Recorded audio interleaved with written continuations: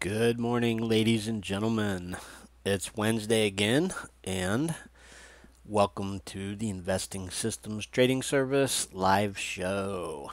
I'm Bill, and we're going to take a look at the markets today and where we are, and look at some of we'll look at the open trades. Maybe we'll look at some of the pending and the closed trades. So, interestingly enough, we have basically completed an entire new cycle in the stock market, right? And what I mean by that is that let me zoom into this S&P chart here. Back a few weeks ago, maybe even around here, like the beginning of October. Or I'm sorry, the beginning of November. Yeah, no, beginning of October. There we are. Yeah, right around this area. The market had a little bit of a sell-off and was kind of squirrely here, but back around the beginning of October, we basically had we got down to like one open trade or whatever, and then as this latest leg of the rally started, we had more and more stocks start triggering in, right? And so there's a bunch of stocks on the pending list, and this is sort of how it's been going since the beginning of the year. And everything kind of moves in cycles, right? You get these up and down cycles in the market, and the system basically adapts to that. And when you get a down move in the market, typically the open positions start hitting hopefully the ratcheted up and raised trailing stop, and then they start getting closed and closed and closed until there's hardly any open positions, right?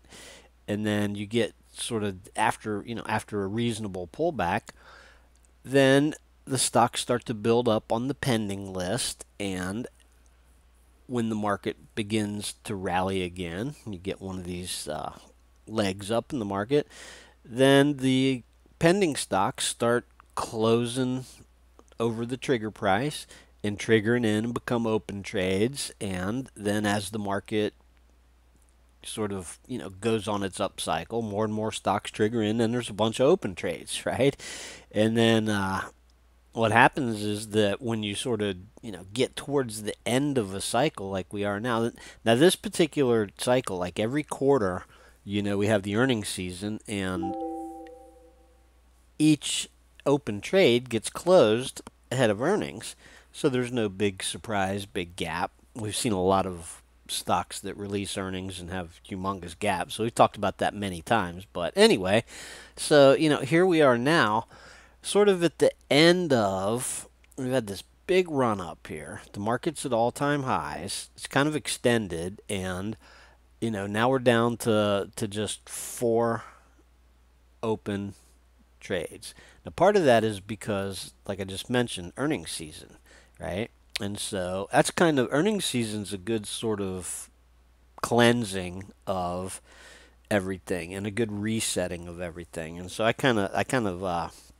like it when earnings season comes around. Now it makes it a little bit more difficult as far as like getting into something and it's releasing earnings soon, and so you're only going to hold it for a short amount of time. But we haven't had too many issues with it this time around. Anyway, so let's look at the overall market here. One thing I want to look at here is the RSI on the S&P. RSI is probably the simplest gauge of, I'm going to say it's a good gauge of sentiment, right? And also, when the RSI gets around 70 or over 70, then not always, but then you get sort of you get like these little short-term pullbacks, right?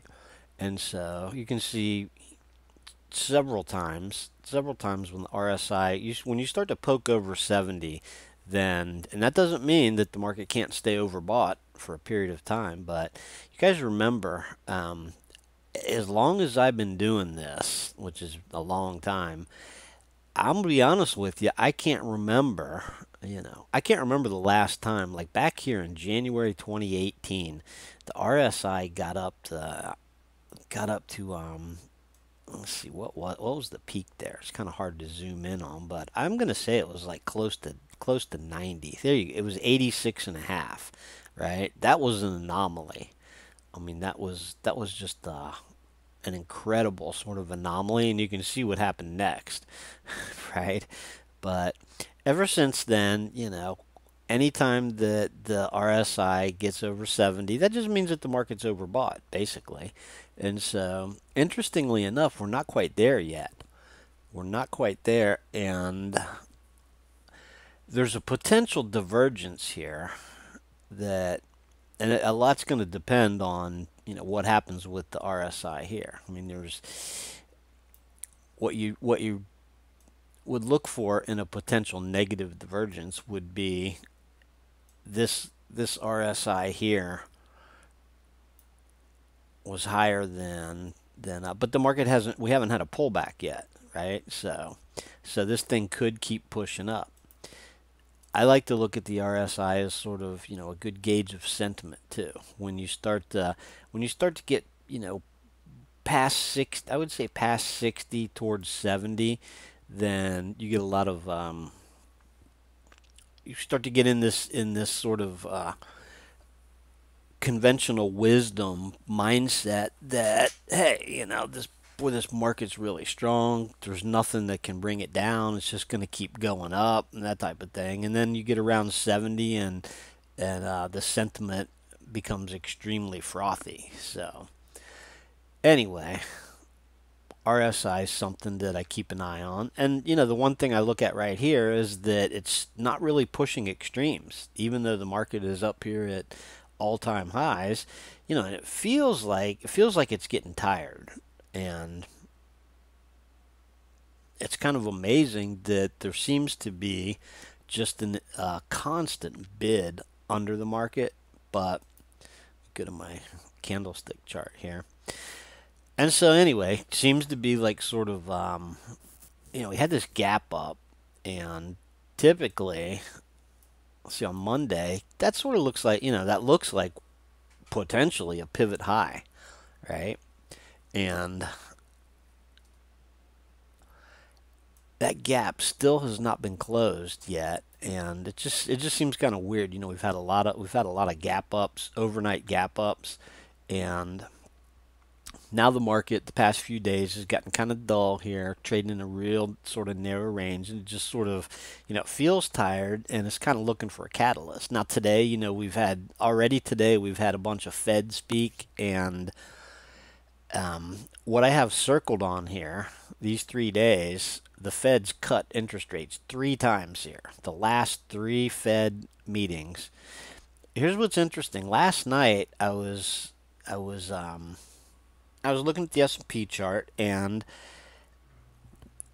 this particular day right here, I was curious what happened that day, right? Because that's, the market had just had a fairly significant sell-off. I believe from, high to low here was roughly 8, it was like 7.8%, so call it 8%. And so I was curious about what actually turned it around this day, right? What was that all about? And lo and behold, so I went and searched the news. It's easy to do. You can search for like stock market and a certain date, and then a bunch of articles come up, and it was all about this particular day, and I forget exactly what was said or whatever, but all of a sudden everything turned around because I think it was a jobs number came out that was bad. Like some economic data came out that was worse than expected, and all of a sudden everybody said, okay, well the Fed's going to cut rates, right? And so that was like one of the Dow was up like 200 or 300 points or something, maybe it was more. And this whole week right here. And then I looked at this day, and so this little rally right here was all about the idea that the Fed was going to cut rates in July, which they did right there. But hopes for a Fed rate cut. So that little rally there after the sell-off was kicked off by hopes for a Fed rate cut, and so obviously when the Fed starts cutting rates, then that's perceived as being a catalyst for the market to go higher. And so it's kind of funny that they did cut in July, and then they cut again here, and then they cut again here. And so, boy, you got three Fed rate cuts there, right? Pretty amazing, quite honestly. And of course, the Fed has announced what they call not QE, and they've started increasing their balance sheet. And so basically, they've become extremely accommodative once again, and that was after, obviously this time last year, right? From let's see, the beginning of November last year was like right around here.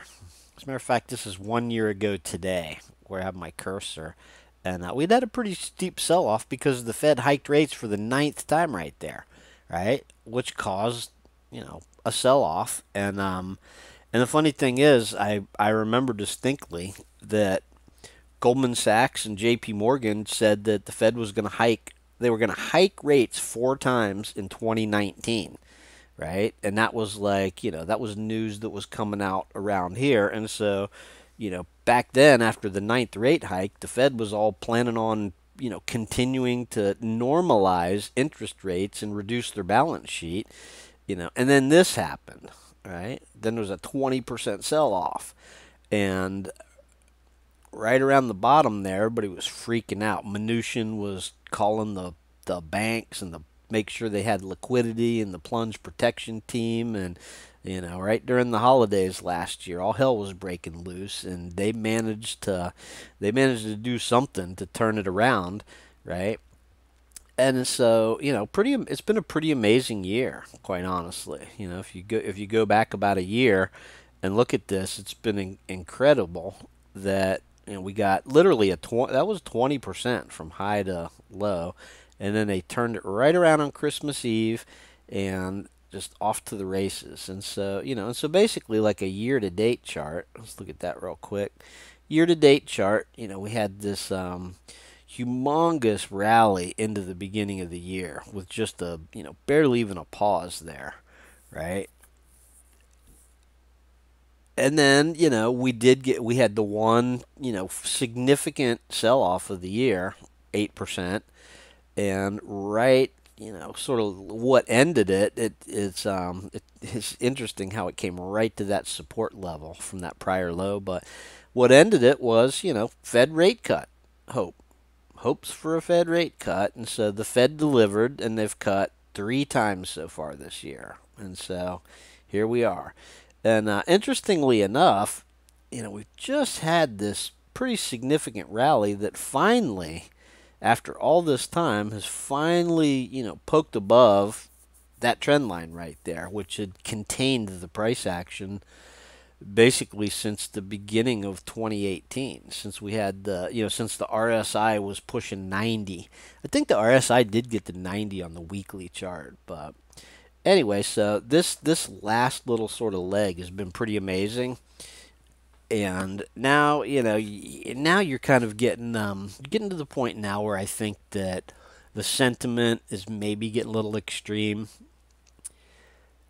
I think that you hear talk of a melt up. I think Bank of America just changed their. I read yesterday that the Bank of America, interestingly, over the years, I've noticed a couple of times where they raised or lowered their year-end price target. Uh, Shortly thereafter, the market reversed, which I think is kind of funny. But I mean, I've noticed that several times, and so be wary of that. But they did just sort of change their. I don't know if they changed their price target, but all of a sudden, Bank of America says the market could melt up into the end of the year. I saw something else. Ed Yardini said something about risk of a market melt up, and yes, once you get a rally like this, and all of a sudden the big firms and the Wall Street pros start talking about a market melt up, then you have to be a little bit leery, just because just because because typically, after you get a significant market move, then everybody sort of jumps on board to it. So, I don't, it's hard to tell. The CNN Fear and Greed Index, that's always fun to look at. That's up at towards the extreme greed right now. So, sentiment's a little frothy. The RSI's, really close to getting up at 70, and a lot of the rallies and the strength in the market have been based on, from what I read, I always go to Reuters and look to see why they are talking about, why they explain why the market is rallying or moving, and it's like hopes for a trade deal. I mean, constantly. It's constant hopes for a trade deal with China. And so, anyway, hard to tell what happens. I mean, obviously, the way that our system is designed, we're not fighting the trend at all. We're with the trend. When the market starts rallying, then we're getting a bunch of positions that start opening up. And interestingly enough, if it wasn't for earnings season, kicking off here, it would be interesting to see how many of the stocks that got closed would still be open. And so that sort of throws a little monkey wrench into everything. But this is the way that it works. Like back here on this rally, bunch of stocks triggered in. We had a bunch of open trades. Market starts to roll over, and those trailing stops get raised up, and then they get taken out, and then when you get a sell. Now this is a pretty quick sell off here. Fed lowered rates. Then Donald Trump said something, something negative happened with the trade war in China, and I think China devalued their currency or something. That was a 3-day sell off there. That was pretty brutal, but anyhow, let's take a look at the open trades right now, just for the fun of it, and see where they are. You'll notice that two of these, actually three of them, got opened mid-month, and then we just had this WST, which got opened here recently. So, yeah, I mean, we've looked at these. We looked at these all last week, along with some others. This one's kind of interesting. It's a pretty volatile stock. When I was updating this stop this morning, looking at it, and I was kind of surprised it wasn't a little bit higher. But then I looked at basically the volatility, the ranges of these bars, and my guess is that this comes up fairly significantly, right? But at the same time, if you look just a few days back here at this low, was only a couple of bucks above that. And so if we get a little bit more follow through to the upside, then my guess is that stop's going to start coming up pretty quick. What I didn't mark on here yet was the target, which is just getting hit today. So 148. So let me put that on here real quick. It looks like, I'll check this in a second. It looks like it might have got tagged the other day. So let's see. What was the high there? Yeah, 148.11. So intraday, it tagged the target there, just barely. But today, it's actually finally pushing through the target. And this one's only been open for since back here where I have this circled, right? So it hasn't really been that long. It's three. Today's like 7 days into it. So this is the most recent one. The other ones, the majority of the stocks that got open through the month of October have been closed now, either due to earnings or they finally got taken out by the rising trailing stops. So yeah, this has some extreme ranges, daily ranges on it. Right? I mean, The system calculates like the average daily range over a month's period of time, and it uses that in conjunction with time to figure out where the stop goes. And so you can see some of these days this thing can easily move, $3 or more on any given day. And so that's why the stop is still sort of lagging down here. So my guess is today, I mean, it kind of looks like it's taken another leg up here. And so my guess is that, the stop will ratchet up a couple of bucks tonight after we do the update. And so, so far so good. Zoom out on this chart, and if you look at a candlestick chart here, and we did this last week too, we looked at the same thing. So if you look at a candlestick chart and you just kind of use the bodies of the candles instead of those crazy wicks, right? There was a few like weird days, like weird spike up days, and it kind of, it's a beautiful pattern. This particular pattern here is very similar to similar to that pattern right there. Same sort of thing. Stock in a nice primary uptrend, goes into pullback mode, and then reverses, moves higher. Right.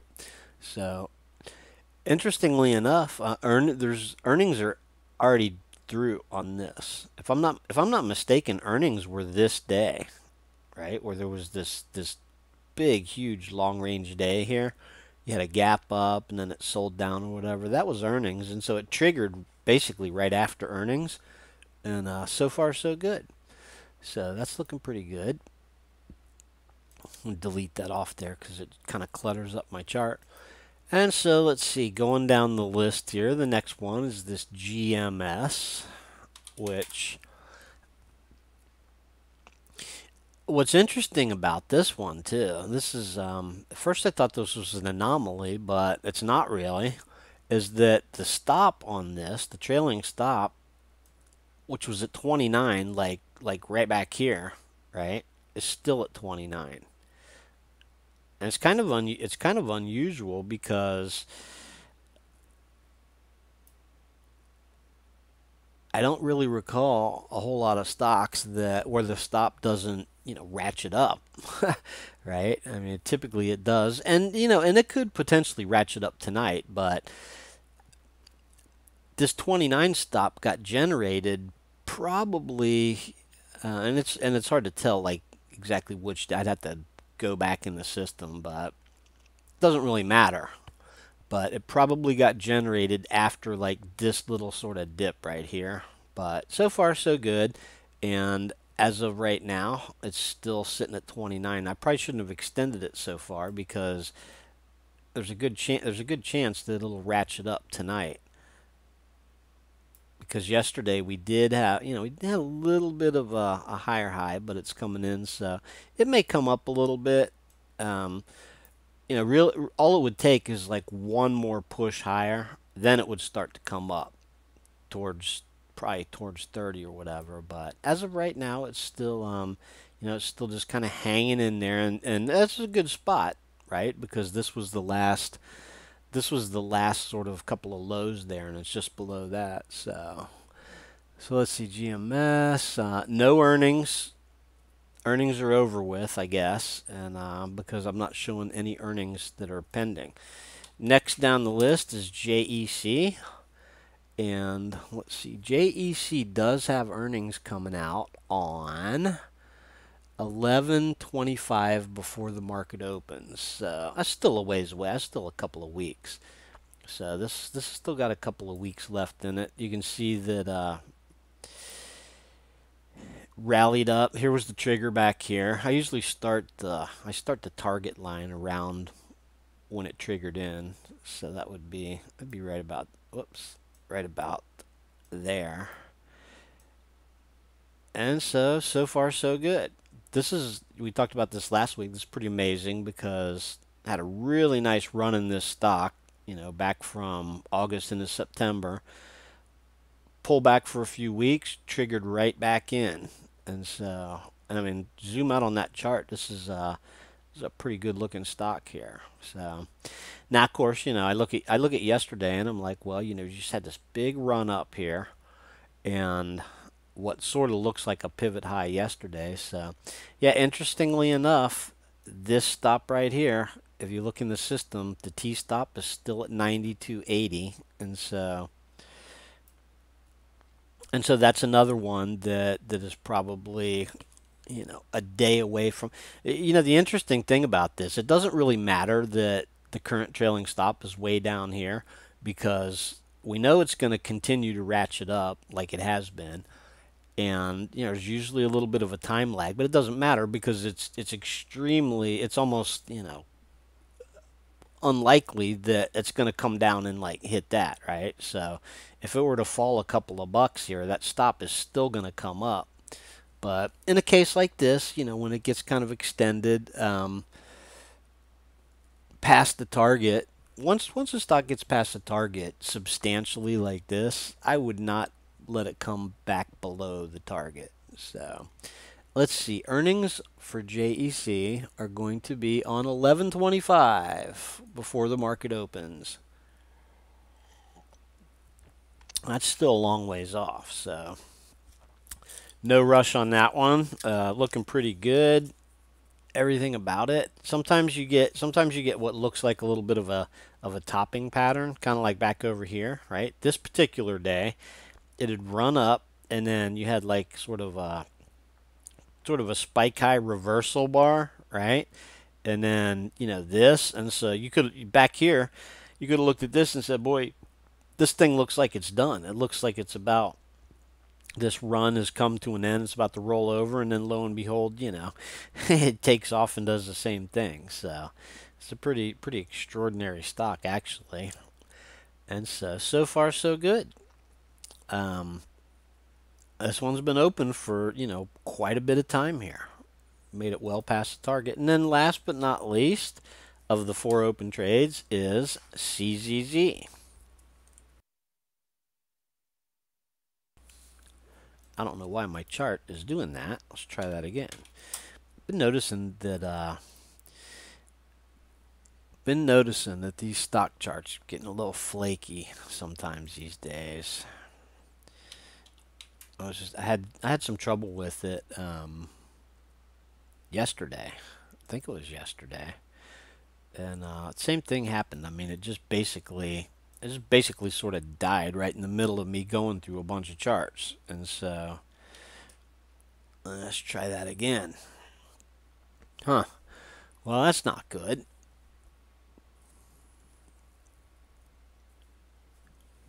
Oh well, we can move on. Anyway, CZZ's trading at 1738 right now, and pretty nice. Actually, it's a pretty nice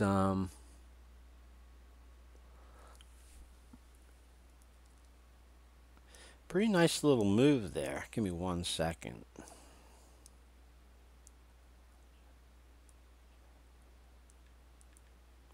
Give me 1 second.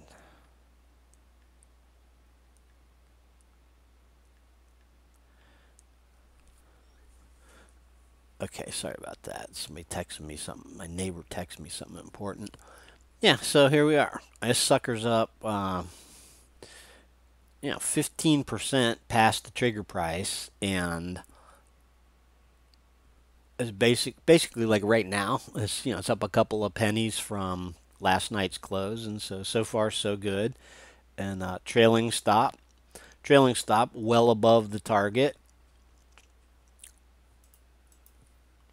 Oh, boy, that annoys me when there we go. When I can't look at the chart, it doesn't like this symbol. Oh, that's weird. that is that's odd. So the charts are working. I've noticed that every now and then. So check it out. IWM, the Russell 2000. Look at this. This was the all-time high in the Russell 2000 way back there, like a year ago. Right? Actually, a little over a year ago, September of last year. Big sell-off, rebound, and just chopping around in the range. All right, and now it's at the upper end of the range and kind of looking a little bit, it's kind of looking a little bit dicey here. Right? I mean, when you get these zigzag patterns, right? And these are pretty significant zigzags, and so you get a big zig like this, and it sort of looks like it's kind of stalling out here. The whole market to me feels like it's stalling out. It needs a it's sort of at a point where I think that there's some buyer exhaustion. Like the buyers are exhausted, right? Like nobody wants to people that have been in the market and that of course there's buy and holders, but the bid in the market is share buybacks primarily, and the money that gets allocated to like 401ks, right? And there's just a constant inflow of money that comes in the market from people that are working and they have 401ks and with the company match, and every couple of weeks that money builds up and then it just goes into the market, right? With absolutely no regards for fundamentals or valuations or any of that. It just automatically goes in the market. And then of course, you have like this year's on track to be one of the biggest share buyback years of all. Speaking of share buybacks, the financials, the XLF, all these big money center banks that comprise the XLF they're huge share buybacks going on at J.P. Morgan and Goldman Sachs and all the big banks, Citi. I mean, they're just constantly buying back their shares. Interestingly enough, there you go. XLF, it's been sort of a wild ride, right? And but there's the high, right? Let me go to a weekly chart, and yeah, so there's the all-time high. This is actually kind of a pretty bullish looking pattern, to be honest with you, right? It's like and this is a weekly chart. This is a big, gigantic sort of inverse head and shoulders pattern, and the funny thing is that at the beginning of 2018, it's right at the beginning of the year, the end of 2017, beginning of 2018, the financials were like the favorite sector amongst all the Wall Street professionals. Never forget it. I mean, it's all you heard about, when they were making predictions about 2018. The Barron's Roundtable, in particular, they had 12 of the most influential analysts on Wall Street, and 10 out of the 12 picked the financials as their number one favorite sector for 2018. And what really happened was they ended up, they ended up down fairly substantially, and so totally blew that, which is kind of funny.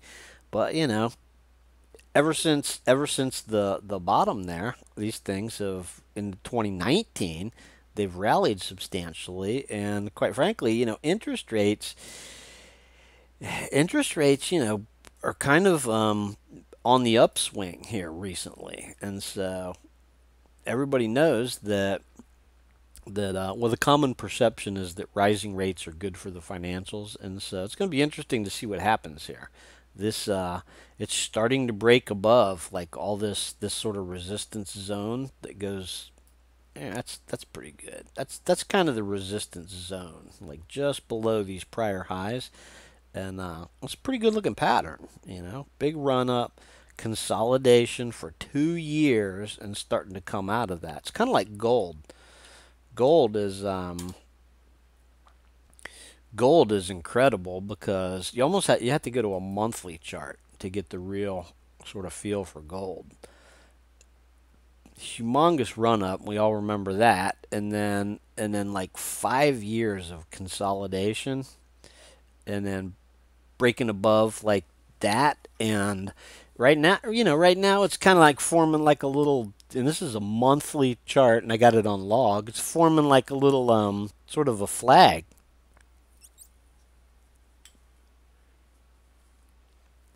Little flag on this monthly chart here, like a pennant maybe. And but it's a pretty good looking pattern right there. Pretty good looking pattern. The break above this zone right here was the real key, And so you look at this log scale here. So I mean, it won't take much. It won't take much to send gold to new highs. So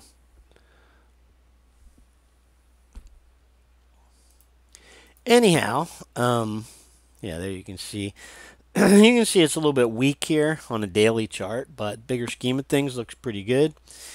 Anyhow, so I wanted to go back and check out some of these closed trades here real quick. Just waiting for the closed trades to come up, and interestingly enough, this is what's kind of, there we go. Maybe my computer's just acting a little weird today, but interestingly enough, I go back to, there we go. That's the beginning of, oh, I want to make sure I get that top part of my screen. There we go. So basically, there's your month of October, right? These couple here were the first ones that triggered in at the beginning of October. And it's I know it's a lot to look at, but here's what I focus on is I focus on, first of all, the target, right? The target and the max price. And so here's the interesting thing I'll start down here at the bottom. So here's the target, and then the max price is how high did the stock manage to go. Oh, you can't see that on the screen. Let me do this one instead then. This one's on the screen here. So there's the target and there's the max price, right? Those two columns that are kind of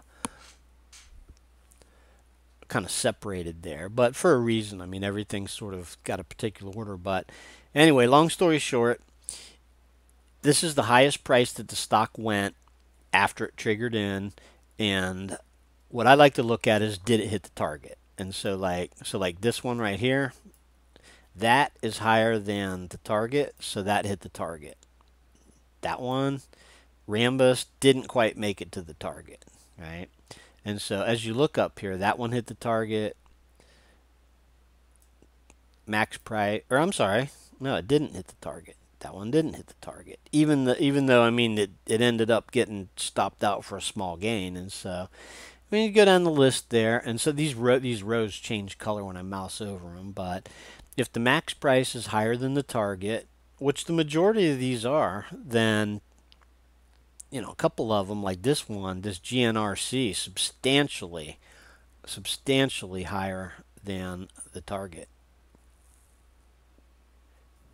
That's what I like to focus on, right? Because some of the whether it, and there's an interesting one on here, and let's see which one it was.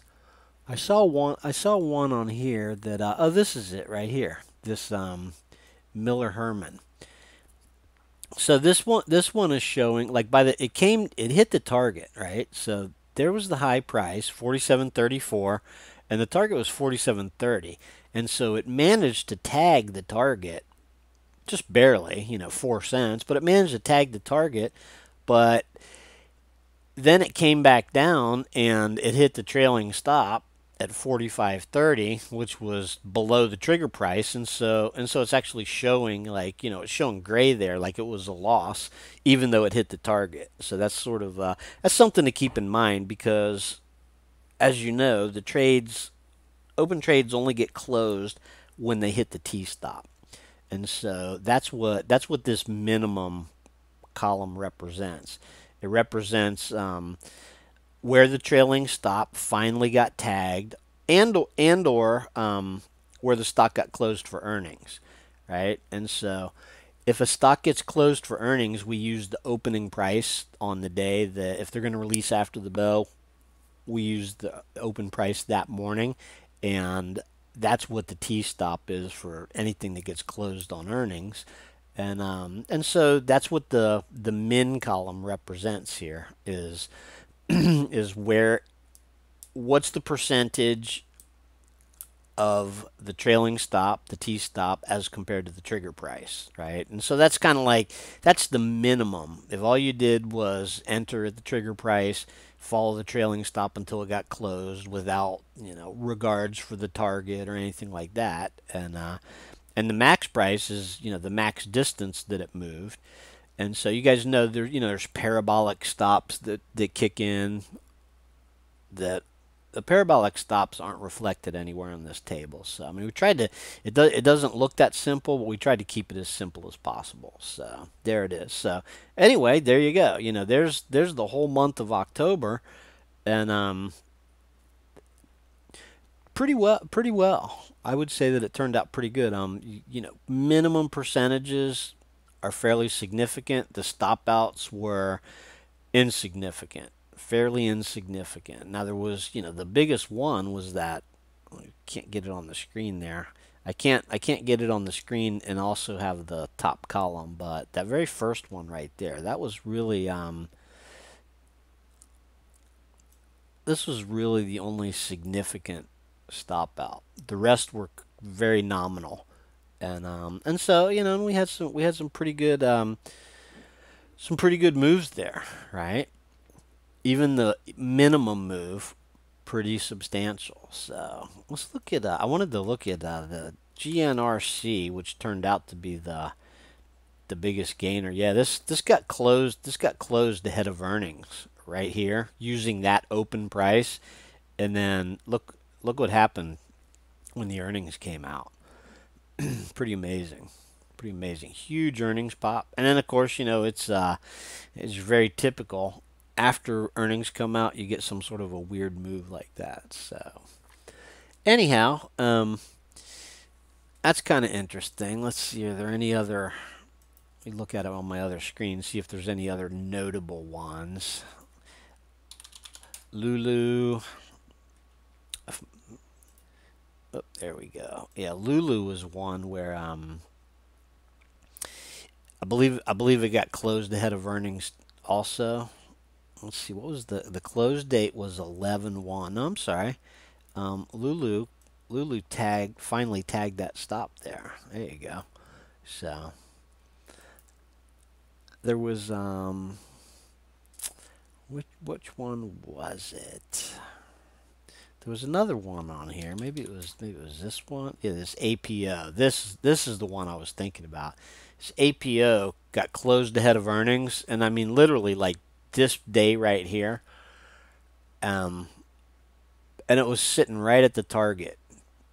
So we used that open price that particular day that I have circled, and then earnings came out, huge pop there. So it's kind of weird. It's kind of weird because the earnings came out and it gapped down the following day, and then had a pretty nice little rally there to new highs. So it is what it is, but I do not suggest holding over earnings. I really don't, to be honest with you. And the reason is that we've seen lots of companies here recently that have really gotten hit when they come out with earnings. Not a whole lot of pending trades right now. So now I'm looking at the pending trades, and this RNG is on the pending trades list. Nike on the pending trades list here. The trigger right now on Nike is at 90.60. Remember we looked at this last week? And that was the trigger price, sort of above, this price action. And so now that trigger's come down a little bit, 90.60. Interestingly enough, and so today, the high is 90.72, and this is a good example of, let me see if I can get that little right on 90.60. This is actually a great example of why we use the closing price to trigger in instead of just buying it at the trigger, right? Because check it out. If you were looking at the pending trades and you're like, oh, okay, I'm looking, the trigger price on Nike is 90.60. Well, guess what? This morning you could have bought it at 90.60, and then look what it's doing here today. And so that's that's a really, really good example of why we wait for a close above the trigger price. And so, I mean, even if, so say it would have opened there today and then ended up closing at, 91.50 or whatever. Yeah, maybe then you'd have to buy in a little bit higher than the trigger price, but this is exactly why we don't just get in at the trigger, because it's kind of using the closing price. If I change this to a line chart just for the fun of it, and you do see a lot of people that you see a lot of, like on TV especially, and a lot of charts where they use these line charts because it eliminates the intraday noise. I mean, you're looking at the closing prices right here, and so you can see that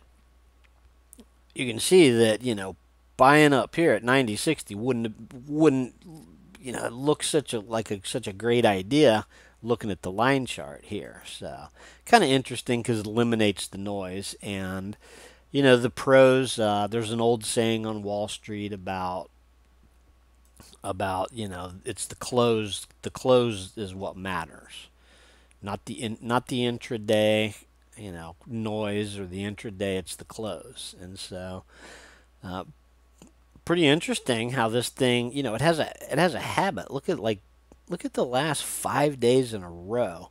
It has a habit of opening around the same level here, or at least it did prior to today, and then having a down close, a down day.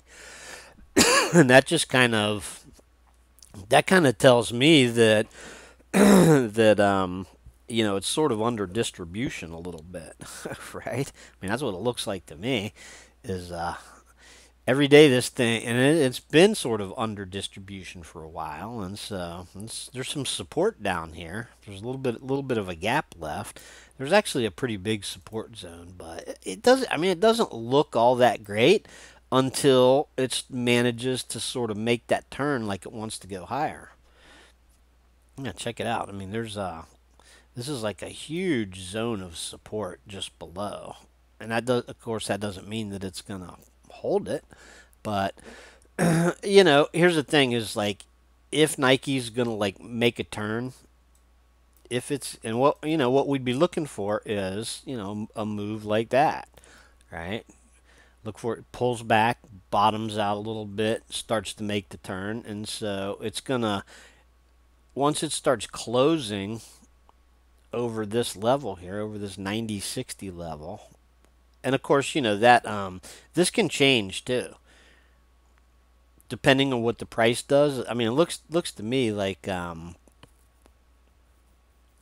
that range is pretty solid there. So this may not move for a while, but depending on what it does, if it were to drop down here and like take another leg down and consolidate, it may drop off the list, right? Like it might just barely be hanging on the list here, and all it's going to take, and everything's based on the closing price. So it's going to be interesting to see. So I don't know. I mean, I have no way of knowing whether it's going to consolidate, turn back up, or whether this thing's gonna break down here. Look, it looks like here was one spot where it looked like it had a decent pullback. It was trying to trigger in, and then boom, it just fell out. Right, so it could be getting ready to do the same thing. So it didn't work that time, but it is what it is. Take a quick look at one more, this SEDG on the pending list, because I remember there's already been a couple of really good trades in this one. Right, there was one back in the summer here, triggered in, hit the target. This is a good example of triggered in, hit the target pretty substantially, and then reversed and hit the trailing stop, just barely above break even. But that's one of the reasons why, obviously, the target is there, because that's where you want to sell sell half the position. Then it doesn't matter if it comes back down to the break even stop. And then there was this one over here where it broke out, and same thing, ran to the target really quick, spent a few days hovering around the target, and then faded back in, because this is an extremely volatile stock. it has lots of significant moves. If you think about it, just past couple of weeks, you've gone from 96 to, the range has been from 96 to like 77. So anyway, it's another great example of waiting for a close over the trigger price. The trigger on this is 86.85. So that'll probably come in a little bit. Like this sell-off is still sort of underway here, and so that's why we don't want to get sucked into just like one decent up day and then have the sell-off continue. And so that's why that trigger price is still sort of way up here, because it's what it's trying to do, honestly. And I see this when I look at a lot of these pending trades is, it's what it's really trying to do is allow for the price to sort of settle out, find a low and then begin to turn back up out in the future, right? I mean, and so keep that in mind. A lot of times when a stock first comes on the pending list, a lot of times the trigger price will be significantly above where the stock's trading at, and all it's doing is it's saying, okay, now the stock has gone sort of into a pullback mode, and we're going to put it on our radar so that after a period of time, once that pullback sort of runs its course and completes, then this stock has potential to cycle back up. And so, a lot of times that's expectation is sort of out into the future, right? So anyway, keep that in mind. So that's about it. S&P is there's a big battle going on right now. Big battle between the buyers and the sellers. Like nobody really wants to sell because the trend is your friend, right? Market's hitting new highs, going up, seemingly almost every day. The Fed is extremely accommodative. Earnings season has been, debatable. It's funny because, FactSet or whatever, I mean, earnings haven't been all that great according to FactSet, but companies are beating lowered estimates, and so there's a lot of spin, I guess you could say, on earnings season, whether earnings are good or bad or whatever, but basically, I mean, the actual numbers, and FactSet is who does the numbers that you can actually trust, is that this is the fourth quarter in a row of lower earnings for the S&P 500, right?